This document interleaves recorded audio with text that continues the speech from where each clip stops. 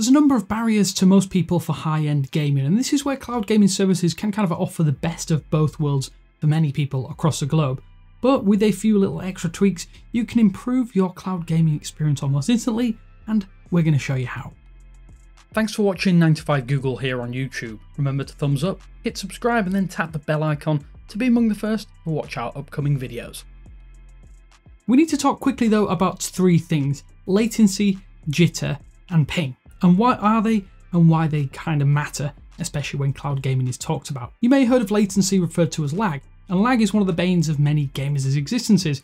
And in simple terms, the most common experience of latency or lag will be when maybe pressing a controller input and then slightly after seeing an on-screen character perform an action or move. Jitter is a little harder to spot, but this is effectively when data packets don't reach their intended destination. This means unintended movements and just an annoying experience when gaming graphical glitches or audio or choppy audio even happens, and more can be prevalent when packet loss is high. Hardcore gamers out there will probably already know all about ping. This is just the time that it takes one data packet to travel from your router or your console or device to a server and back.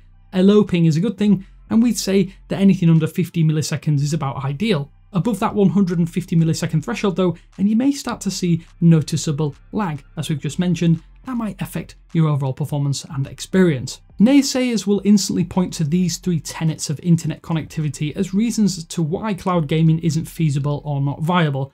That isn't the case though, or at least it isn't the case for everyone out there, and it's worth trying these services out for yourself, as things like GeForce Now have servers dotted all over the planet to ensure an almost native level gaming experience that you just won't find elsewhere. But with that said, we understand it's not the same for everybody out there, so here's a few extra tips to get the best possible experience with NVIDIA GeForce Now. When you're gaming on a Wi-Fi connection, we would say try to avoid connecting your favorite controller or gamepad to your devices via a Bluetooth connection or a wireless connection. Sure, in most cases, this will make no difference and you'll never notice, but if you do plug in your controller directly, it just eliminates another layer of potential packet loss and maybe some extra lag, and therefore could tighten up your experience on your favorite games just enough to be noticeable, and maybe you get those extra kills in your favorite FPS games. If you are gaming on your smartphone, for instance, or even a laptop, then try tweaking or tuning your Wi-Fi settings. We would say avoid using 2.4 GHz connections and ensure that you're connected to a 5 GHz network for the best experience. This should help as your connection should be faster across the board and stronger to boot. And it goes without saying that you can also try just getting closer to your router to maybe help bolster that signal connection. Although it's not always feasible, we also would suggest try connecting to your router via Ethernet cable to get the most stable and consistent connection possible. It's always been known that wired is best, and if you can connect to your router directly or your network in this manner, it will give you the best experience possible. Cloud gaming does also rely on server connections, and so you'll need to make sure if you are playing NVIDIA GeForce Now that you connect to the best server for where you currently are located. NVIDIA has a full list of global servers for you to select from, or you can just let the service automatically select what it thinks is the best option to enhance your gaming sessions. We would say as well, try using the test network option function within the app or within the Android app to check the health of your current connection and get more details on just what's going right or wrong so that you can make tweaks where needed.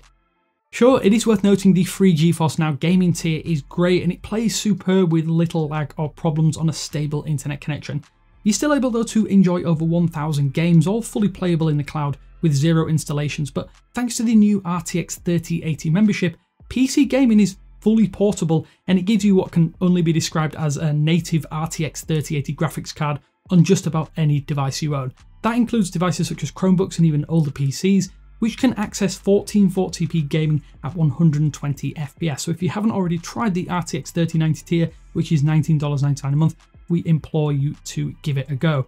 Then we will also mention as well, if you want a truly portable gaming experience, the Pixel 6 Pro, for instance, is one of the few devices that is capable of streaming the biggest titles at 120 FPS, thanks to that RTX 3080 tier.